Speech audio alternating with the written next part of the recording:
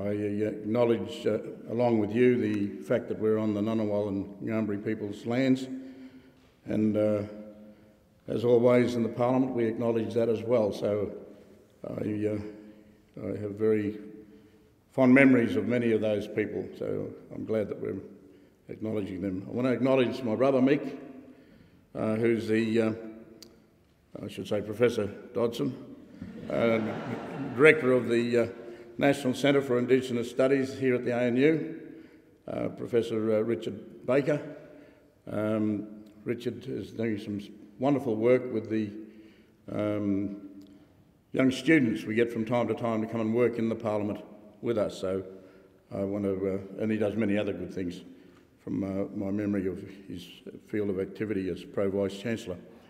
But certainly those young people who have the opportunity to work in the Parliament, it's a great contribution to us, but also, I hope, to them. Distinguished ladies and gentlemen, and thank you for coming out tonight. I want to thank the Vice-Chancellor again for this opportunity to make this address in honour of one of the great Australians of our time, Eddie Mabo. And it's a great honour for me to be here at the university to make this speech.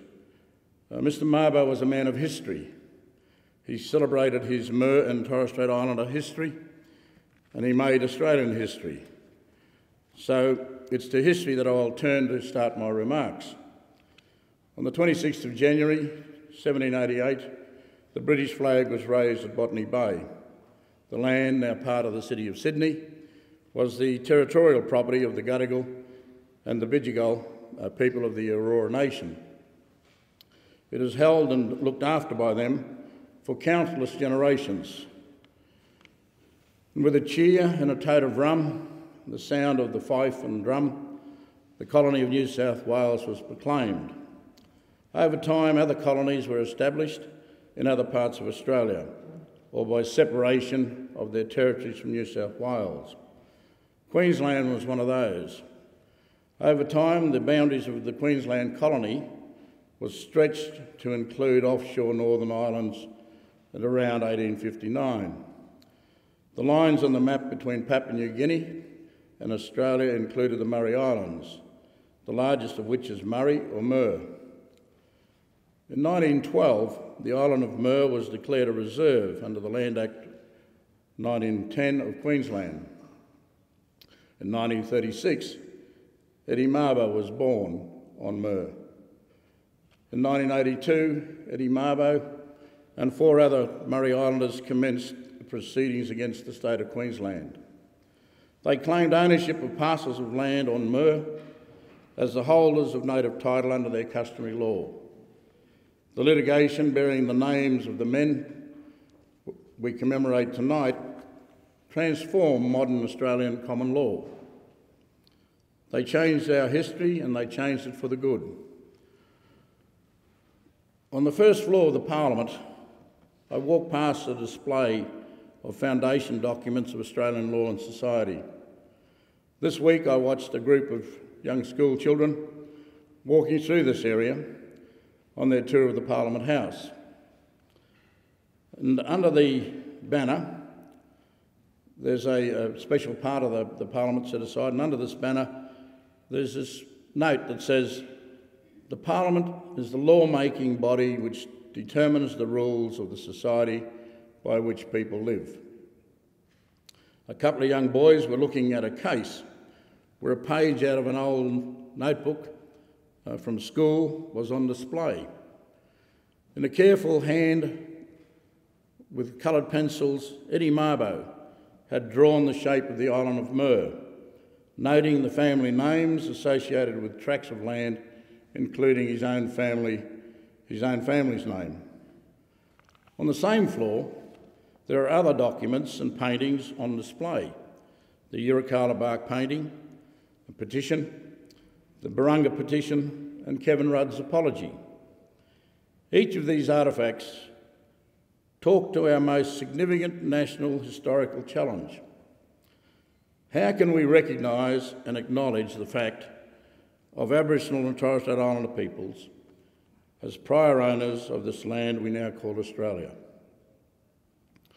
Mr Mabo's map and the petitions call for all of us to recognise and acknowledge the fact of occupation, to rethink the received colonial settler narrative.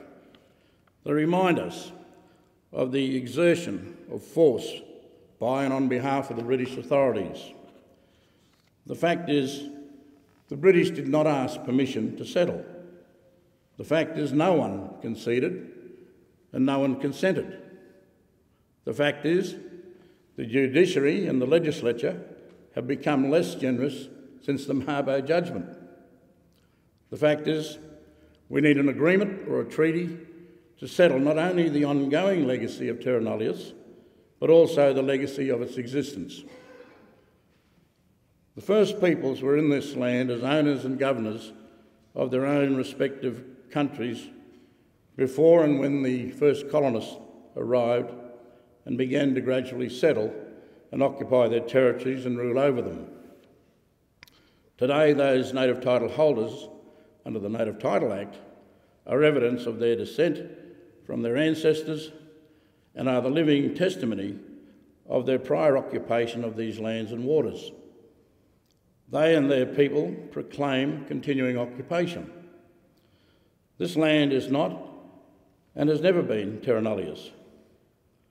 The only thing that threatens this is the application of extinguishment written into the Native Title Act. It's a more sinister concept than its existence as a legal mechanism, because in most cases it requires the consent of the very people that hold the native title. This is neither honourable or generous. It belittles the vision and motives of Mr Mabo and the other families who fought and won a seminal victory in the High Court. The Chief Justice of Australia, who heard the Mabo case, Sir Gerard Brennan, made this determination on the 3rd of June 1992. I quote, "The common law of Australia rejects the notion that when the Crown acquired sovereignty over territory, which is now part of Australia, it thereby accepted the absolute beneficial ownership of the land therein, and accepts that the antecedent rights and interest in land possessed by the Indigenous inhabitants of the territory survived the change in sovereignty. Those antecedent rights and interest thus constitute a burden on the radical title of the Crown." His decision in the Mabo case ruled that the Meriam people are entitled, as against the whole world, to possession, occupation, use and enjoyment of the island of Mer. Rejecting the notion of terra nullius, native title was found to have survived the acquisition of sovereignty. Of course, the High Court, as an instrument of our Constitution, cannot rule on the issue of sovereignty. And it took 10 long years to resolve the Mabo decision, or the claim. And it's a poignant tragedy that Koiki Mabo did not live long enough to see the decision of the High Court, to celebrate and recognise what he knew in his heart and in his mind to be the truth. His country was in Mer. From our viewpoint in history, we see the case that bears his name as a major landmark and a signpost for our future. But the road is long and at times the travelling is hard going. The Mabo decision led to an eruption of controversy and alarm in much of mainstream Australia. Mabo was an affront to the security provided by the lie of terra nullius. The Commonwealth Parliament in 1993, under the Labor government of Paul Keating, enacted the Mabo Act. The Act sought to build on the common law as defined in the Mabo case. The integrity around this today raises serious questions. In my own state of Western Australia, in which more than half of the land was legally unalienated and mineral rich, the government of the day objected to the Mabo judgment and to the legislation. The State Parliament in Perth passed a law to extinguish native title from the moment of colonisation and challenged the Commonwealth Act. The High Court upheld the validity of the Native Title Act and found the Western Australian law to be invalid. On a personal note, that decision enabled the Yawuru people to pursue our own native title interest and reclaim our country. My brother Mick and I have a good reason to forever be grateful to Quirky Mabo and his pioneering vision and courage. Another milestone along this road to reconciliation took place in 1996. The High Court in the Wick case found that native title and pastoral leases could coexist. The pastoral leases were a feature of the colonial period, trying to rein in the peacocking of the best lands by the squatters. There was at least some consideration by the colonial authorities of the rights of Aboriginal people to travel across those leases. Such rights themselves became caveats on the pastoral leases until gradually being modified. The Wick case was in some regards a simpler matter of concurrent and coexisting rights, but with native title rights yielding if there is to be a conflict with the leaseholder. Publicly at the time, there are sections of our community that were absolutely ill-informed, and the reaction was disgraceful to that notion of concurrence and coexistence. And we've seen as an indicator that the generosity of the court was already starting to harden against the spirit that we'd hoped would flow on in some way, in some regards, in the judiciary towards the existence of native title. And of course, Prime Minister Howard could have used the Wick judgment in a positive way as an opportunity to advance reconciliation. And the Howard 10-point plan led to the 1996 amendments to the Native Title Act, and in the words of his deputy of the time, Tim Fisher, delivered bucket loads of extinguishment. This legislation was, in my view, intended to reinstate terra nullius, or to remove what Justice Brennan called the burden on the radical title of the Crown. As a sweetener, however, the amending Act provided and delivered opportunities previously denied except under some statutory Land Rights Act. They opened up the opportunity for agreement making, which unfortunately is too often structurally tied to extinguishment.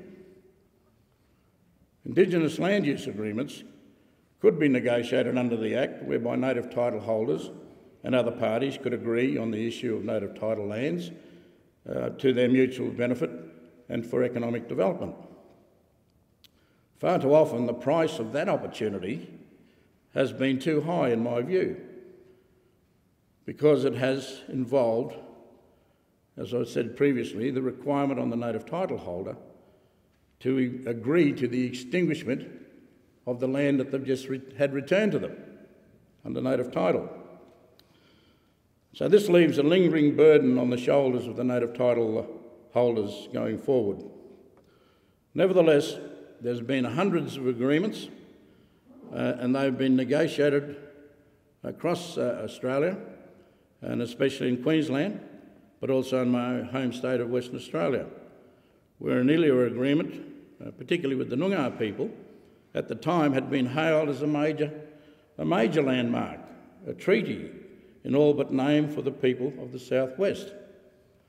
In the Senate this week, the validation of Indigenous land use agreements has been under debate. There is a tension between lawmaking in the Parliament, the decisions of the courts, and the aspirations of Aboriginal people to negotiate agreements that retain their rights. The concept of the separation of powers is not always empathetic to the sense of justice held by Aboriginal peoples. The Noongar Agreement came unstuck with the McGlade decision. With the recent amendments in the Parliament, this agreement will go back to the process of registration for the Noongar people to settle. At every step, the Labor Party has pushed for consultation on these bills through a Senate committee, through submissions, through consultations with representatives of the native title holders as well as the native title representative bodies. At every step, we've remembered the legacy of Eddie Mabo and understood the fact that native title rights, now recognised in the common law, should not be changed, extinguished or modified at the whim of governments. They do not exist as a gift to the Parliament, as an act of largesse by the government of the day. I understand that the common law gets translated into legislation, but this is a unique decision that the High Court came to, that native title is in our common law and it's held by the native title holders.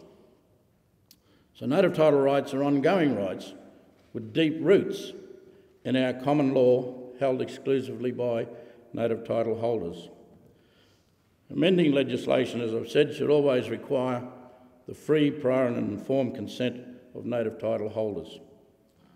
The Native Title Act, much amended over time, has evolved in complexity and function. Eddie Mabo would probably have some difficulty understanding how his vision has become so brutalised by the Parliament. The Australian Law Commission, in its 2015 review, Connecting to Country, has identified key areas of reform that are yet to be implemented by the government. Indeed, we still await a formal response from the government to its recommendations. From my own perspective, as a native title holder and as a legislator these days, I see 5 key areas where the functioning of the Act requires rework, not least to better align to the vision of Eddie Mabo. And these are, in summary, the need to rethink the presumption that an agreement for alternative use of native title lands requires extinguishment of native title rights. The need to rethink the decision-making process required under the Act. The need to improve the fungibility of the native title that is held without extinguishing that title or that title being lost to the community. The need to address the rights of compensation for the loss of enjoyment, access and use of native title lands, and the need to change the onus of proof and the burden from native title applicants to the Crown. The Native Title Act can be refashioned to shift the point of balance towards the ongoing rights, interests, needs and concerns of Indigenous Australians. Doing so would restore the Act to its fundamental purpose, and that is to recognise and protect native title in the interests of the Indigenous Australians and our shared national future. In the past month, we've seen another expression of the will of Indigenous people to be recognised and acknowledged as the original owners of our land. Last month at Yawuru, in the spirit of constitutional conventions from which we had been previously excluded, many Aboriginal Torres Strait Islander peoples gathered. They set out to deliberate and report back to the Prime Minister and the Leader of the Opposition through the Referendum Council on Constitutional Recognition. Their one-page document, Yawuru Statement from the Heart, issues a series of challenges to the Parliament and to the people of Australia. It calls for constitutional reform to empower our people and to take a rightful place in our own country. It calls for the establishment of a First Nations voice entrenched in the Constitution. It calls for a Makarrata Commission to supervise a process of agreement making between government and the First Nations and truth-telling about our history. From a parliamentary perspective, we look forward to the report on those consultations from the Referendum Council at the end of the month. Hopefully, working through these issues in the Parliament in the time ahead will take place in a spirit of constructive optimism. To formulate a successful referendum, as most of you know, a referendum outcome, especially in the next year, requires a bipartisanship. Indeed, it requires cross-party consensus will be needed and it will have to be carefully shaped and crafted. In my personal view, constitutional reform, a treaty and a strong Indigenous voice have never been mutually exclusive. One does not come at the expense of the other. Of course, I support agreement making. A treaty or agreements, whether one or many, would be acknowledgement following the Mabo decision that terra nullius is a discredited, outmoded legal fiction and that this land was taken from Aboriginal peoples and would provide some justice to those Indigenous peoples. It will also pick up on the opportunity that was lost when the native title negotiations focused solely on land tenure at the time. I never held the view that Mabo was only about land tenure.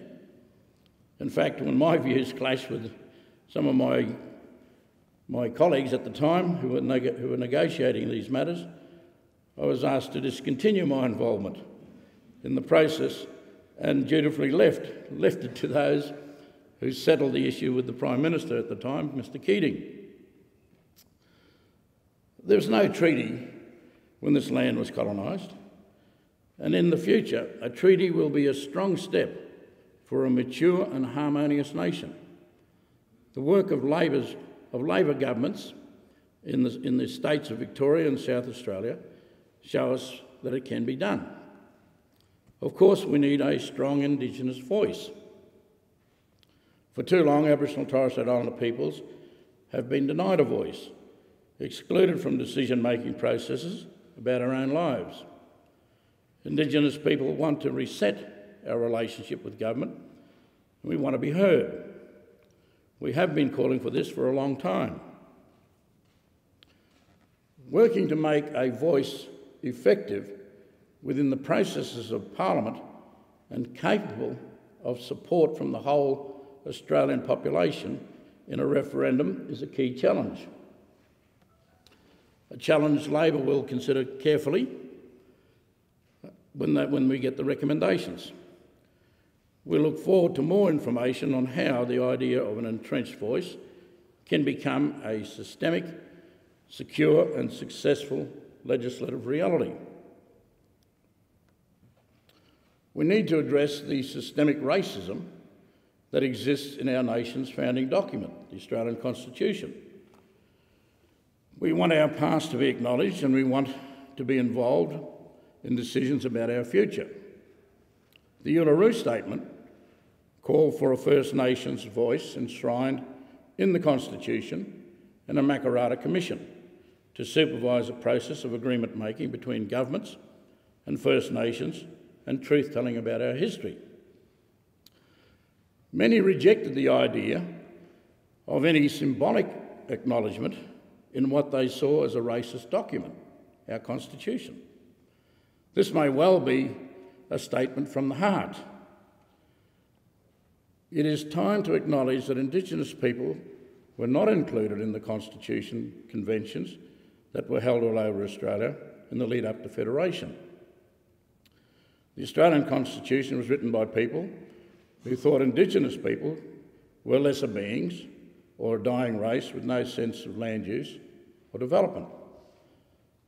The dynamics of racism in Australia is institutional and structural. The foundations of racism are entrenched, persistent in our nation's founding document. The question we need to work through is not about choosing between treaty, a voice, or constitutional recognition. The question is whether Australia is able to move forward towards reconciliation, be that in the form of a treaty or an Indigenous voice enshrined in the Constitution, while the nation's foundation document remains in its DNA a flawed and racist document. I understand this because I was a member of the expert panel on constitutional recognition of Indigenous peoples, which was tasked to report to the government on possible options for constitutional change to give effect to Indigenous constitutional recognition and to assess any legal consequences that might flow. In 2012, the expert panel delivered our report, which made a series of recommendations, including a statement of acknowledgement in the Constitution relevant to the lawmaking power in Indigenous affairs, a proposed new 51A, a modification to the wording of the Commonwealth lawmaking power in Indigenous affairs, amending what exists under 5126, taking race out of it and putting people in there, whilst you obviously remove 5126 in its current form. A constitutional prohibition on racial discrimination, a new proposed 116A. The removal of a provision that contemplates states denying people from voting because of their race, Section 25 of our Constitution. These recommendations recognise that the government has the power to make laws about Indigenous people, but the laws must be beneficial and give Parliament guidance. It would be a mistake to consider the constitutional reform as merely symbolic. Nothing about our Constitution is symbolic. There's not even a preamble that could point us to something symbolic. The words in the Constitution, the reference powers that the Parliament uses to make laws, they are words with real power. They are words that guide the Parliament in making laws and the courts when they judge the validity of those laws. Changing powers in the Constitution and giving clarification around how such powers can be used is not mere symbolism, nor is it mere words. Having an Indigenous voice enshrined in the Constitution without amending the Constitution to remove racially entrenched ideologies is puzzling. It seems to be assumed that an Indigenous voice in the Constitution would be strong enough to challenge the entrenched structural racism which shapes the policies and laws that affects the lives of Aboriginal people without removing these racist elements of the Constitution that exist there now. We know these policies and laws. They are policies of assimilation, of forced social and cultural change. They are policies that continue to remove children from their families and country and culture. They are policies that cause Aboriginal and Torres Strait Islander people to make up approximately a quarter of Australia's prison population, despite making up 3% of the total population. These are the policies that have led to Indigenous Australians dying a decade earlier than non-Indigenous Australians. Policies that repeatedly fail Australian people, Aboriginal people. Policies that Eddie Mabo challenged with his life and would do so today if he were alive. It It is no coincidence that these policies exist alongside a constitution that is the legacy of the colonial settler state narrative, a narrative that saw Aboriginal and Torres Strait Islander people as lesser beings and Australia as a land belonging to no one. If we are going to clean up the mess that racism has made in Australia, in the hope that we might one day achieve reconciliation, we have to do it properly and honourably. The report of the Referendum Council at the end of the month deserves and requires weighty consideration. If the Referendum Council, if its recommendations do not gather broad parliamentary support, then it will fail and there will be no referenda. If there is broad support across the parliamentary spectrum, then that will require careful consideration of a bill and explanatory memoranda that can pass through the challenging and complicated process of Parliament. It requires then that the question then can be put to the Australian people that will pass the high bar of a referendum. Aboriginal and Torres Strait Islander people, whichever way this goes, will continue to call for a treaty and a strong voice for Indigenous peoples, particularly so if nothing is done. These calls only highlight, in my view, the need for constitutional reform. Australia cannot move forward while our founding document, our birth certificate, embodies our racist past. The stubborn stains of our racist constitution must be erased.